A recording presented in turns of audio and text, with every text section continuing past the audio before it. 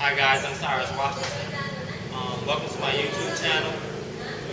I'm going to be doing tutorials on my style of Muay Thai mixed with TKD and a couple other martial arts. Over the course of time, I'm going to show you guys a few dozen different tutorials on different moves, techniques, strikes, counters. Today we'll start with basic stances. The first stance will be the neutral stance, which will be, you can either be flat foot on both feet, or you can be on the balls of both feet. This stance is used more for sitting down on your punches or staying more ready for whatever might be coming at you when you're in a more defensive state or defensive mind. This would be the stance from side view. I'm flat footed on both feet and on the balls of my feet. Being on the balls of my feet, I'm bouncy, more springy, ready to move. From the side view, flat foot on both feet, and on the balls of my feet, ready to move. From the back, flat footed, on the balls of my feet, ready to move. So I stay flat footed, so my punches are heavier, my base is stronger, and lower to the ground. I can throw heavier punches this way. In a neutral stance, or in any stance, from the three stances that I show you, your back foot should be pointed forward a little bit, and your front foot will be pointed forward as well. The back foot won't be pointing completely forward, but it'll be pointing forward a little bit more at an angle. And you can either be on the balls of your feet, or you can be flat-footed, depending on what you want to do. If you're expecting attacks to come at you, you'll probably be on the balls of your feet, so you can bounce around and move. If you want to attack, you'll probably be flat-footed, so you can sit down on your punches. And that's the neutral stance.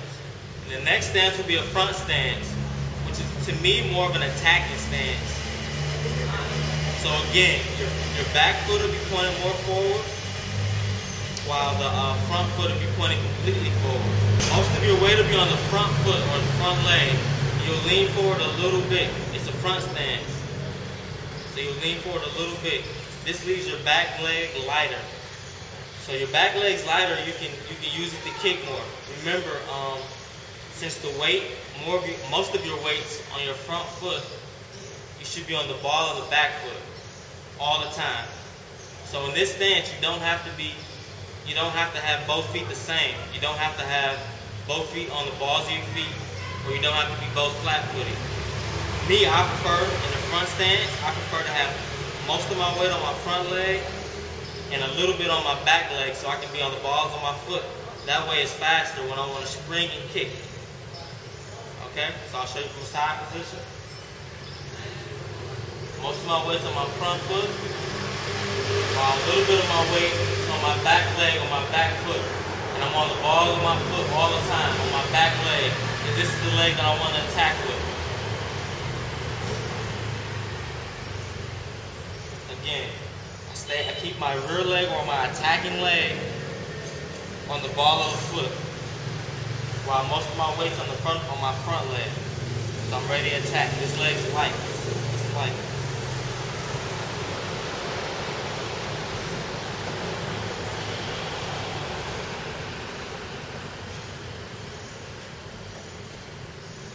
So I got most of my weight on my front leg. I'm leaning forward just a little bit. I can kick quickly. I can kick quickly.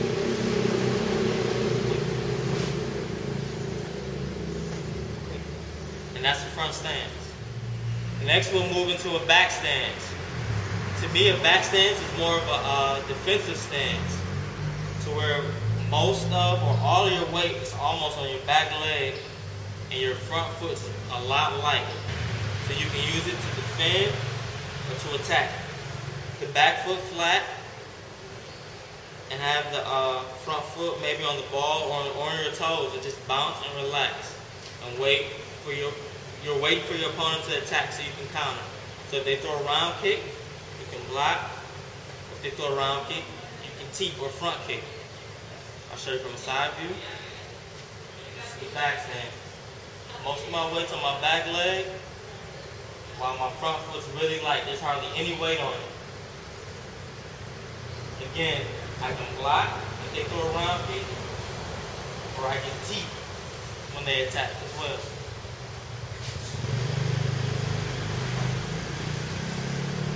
Most of my weight's on my back leg. My front foot's really light. When they attack, I can teep or front kick, or I can block, depending on what they do.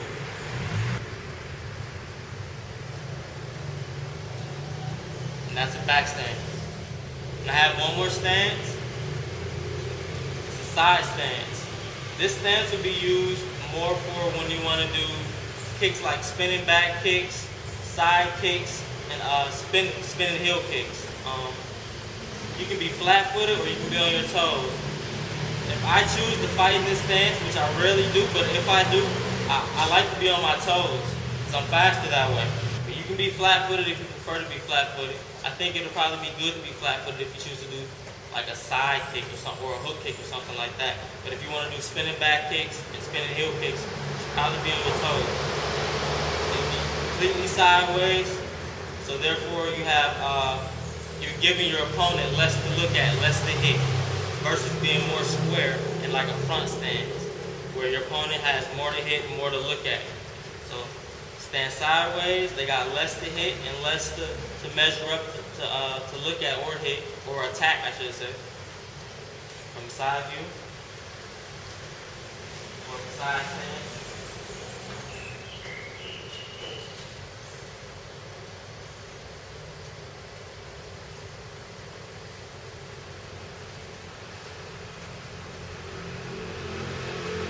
From the back, I'm flat-footed, or I can go on the balls of my feet.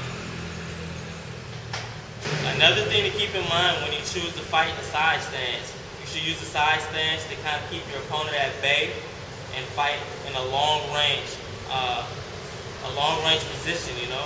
You don't want to use the side stance to fight close to your opponent because you leave yourself open for sweeps and leg kicks because you're completely sideways. So that's just something to keep in mind.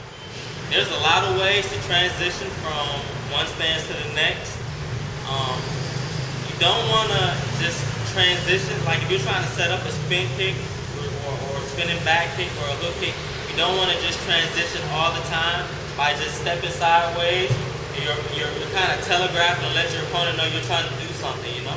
So, I mean, choose the transition by kind of blinding your opponent by tricking them pretty much. I mean, switch your feet. If you've trained in TKD or Taekwondo, kickboxing, you know how to switch your feet. Switch your feet. You know, you can switch your feet, and then now I'm in a side stance. You can barely tell that I turn sideways, and from this position, I can throw a spin kick or spinning back kick or anything I wanna throw from that stance. So just make sure you don't telegraph or show your opponent what you're trying to do. Just hide it from them, trick them. Alright, well that's it for the first tutorial. I hope you learned something from this. Thanks for checking out my YouTube channel. In the next tutorial, we'll work on stretching and just increasing or maintaining flexibility.